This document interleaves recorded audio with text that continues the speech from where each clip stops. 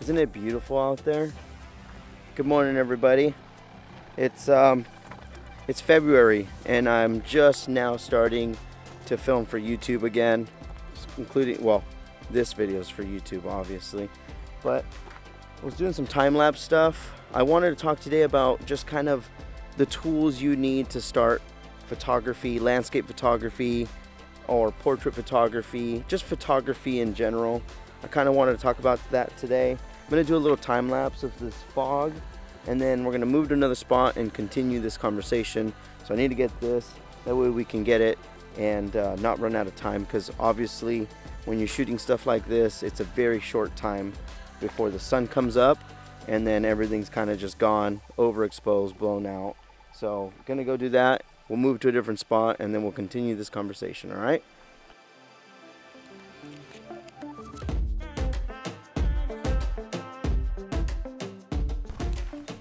Okay, we're in spot number 2, taking pictures of this river right now. We're in Monterrey, and this is the public beach, but it's the river, the Russian River. This kind of just starts going out into the ocean. You can hear ducks. It's very beautiful. I'm the only one out here right now, so I'm trying to take these photos. But so there's a couple tools you need when you're wanting to start photography in general.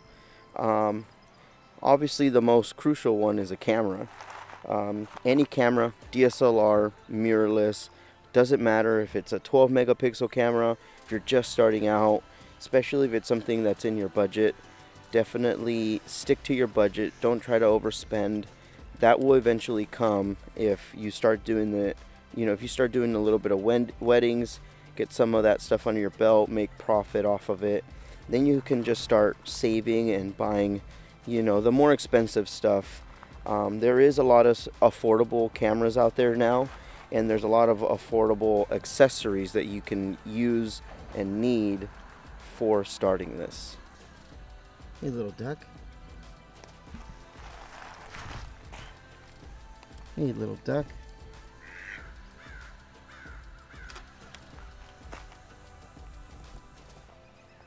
Perfect.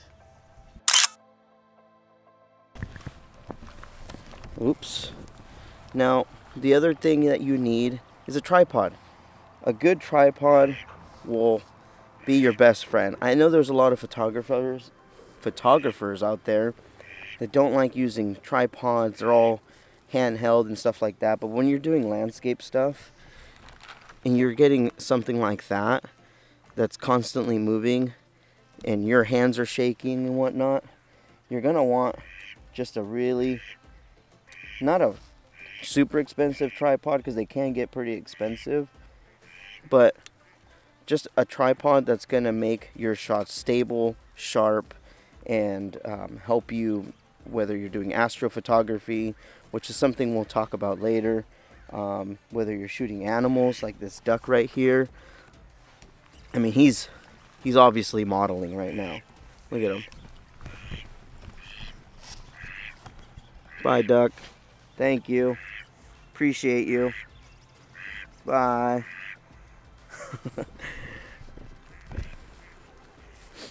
But yeah, a tripod. This is the Terion tripod. I got this a few years ago. Me and this company collaborated. There's an old video that I did a collaboration on.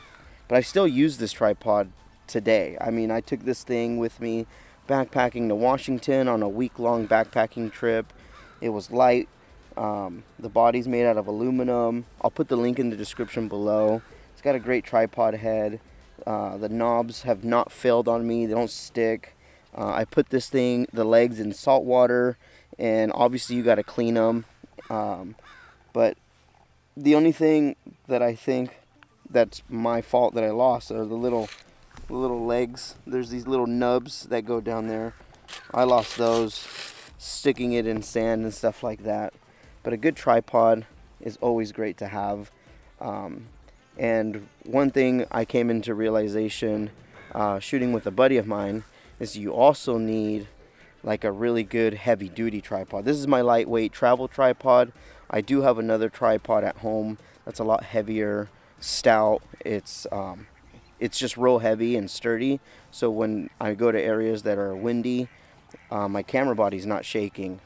My buddy had trouble with the lighter tripod, and the wind was just blowing his, and he just had shaky shots the whole time. Now I'm shooting underneath the bridge. We've got this beautiful, beautiful fog rolling in over there, and I'm capturing that now.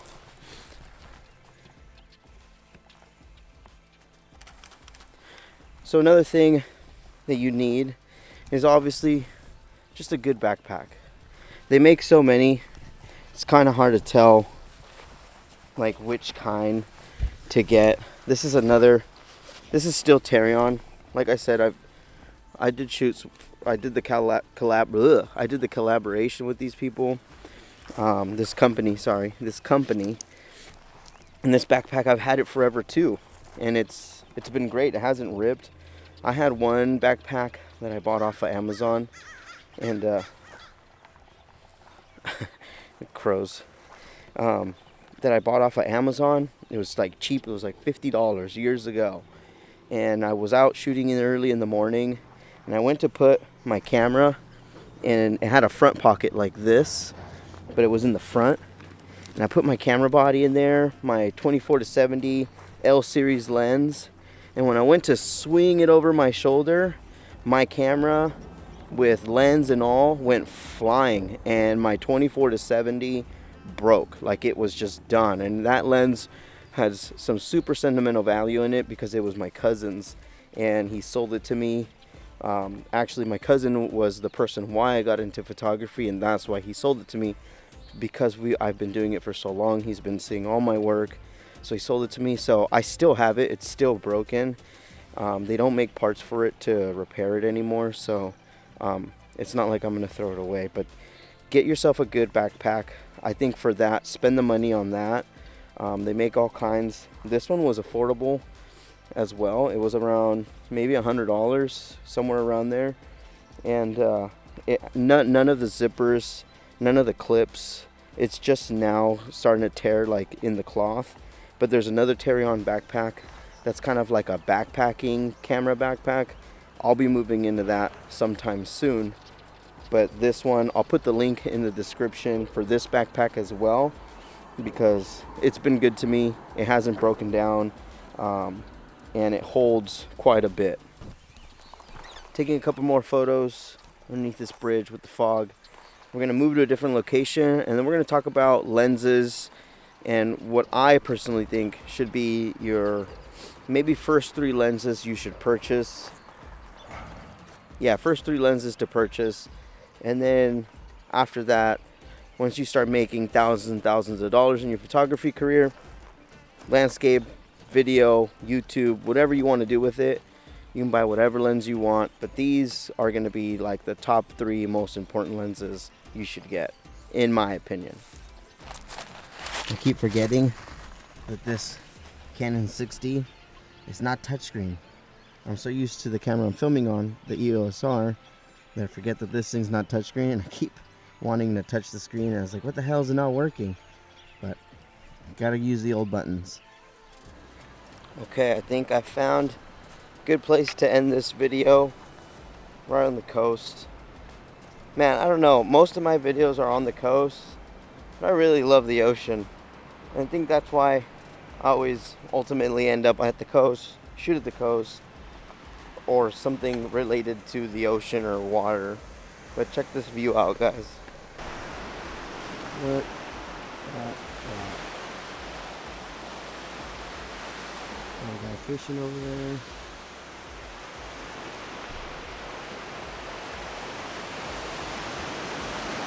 And the water is beautiful.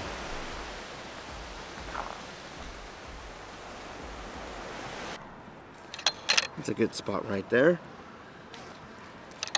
So the 3 lenses I feel any photographer should have in his arsenal is first the 70-200. Now I know this lens is expensive, and I know that for a fact because I've been using the first generation 70 to 200 for at least a solid 10 years already. I haven't bought any new ones, haven't upgraded to the RF.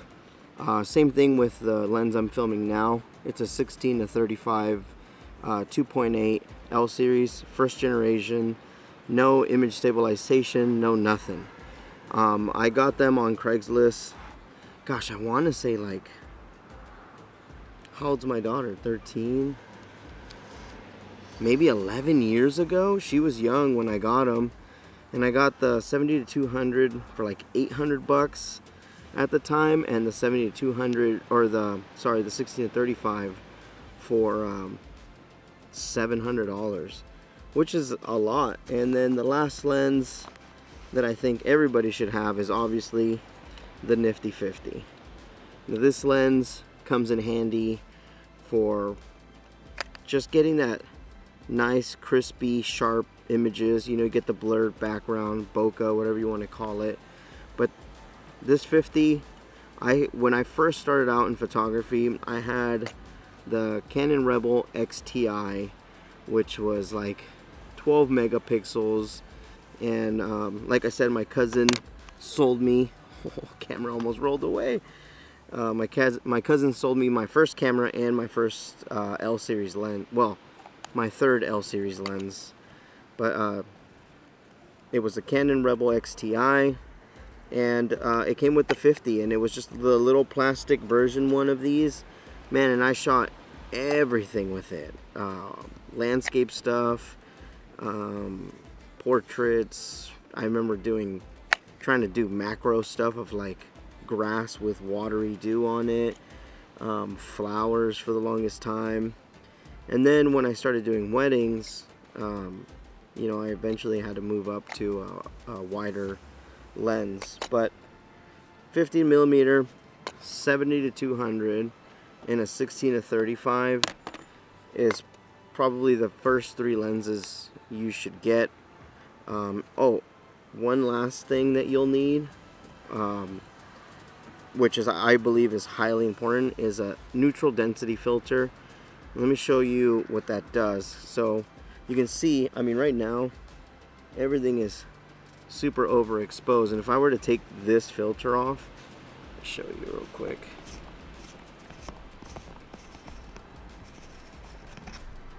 I mean, blown out. Can't even see the ocean anymore. And with the ND filter, what it does, it just makes everything nice, and you can rotate it. And I'm at 125 f4 at 100 ISO. And so these are lifesavers. If you're shooting in broad daylight and you don't have one of these, it could be very, very tough to shoot anything, really. I have one on the 50, I have one on the 16 to 35, and the 7200. You can get, they're fairly expensive too, but there is some cheaper versions. I'll link where I got these. These are Kodak, and they work great. The one I have on the 16 to 35, that one was a little more expensive, but it was from Best Buy. But these Kodak ones, they work great. I'll put the link in the description for these two, because they work. The only thing that I didn't like is that the lens cap doesn't.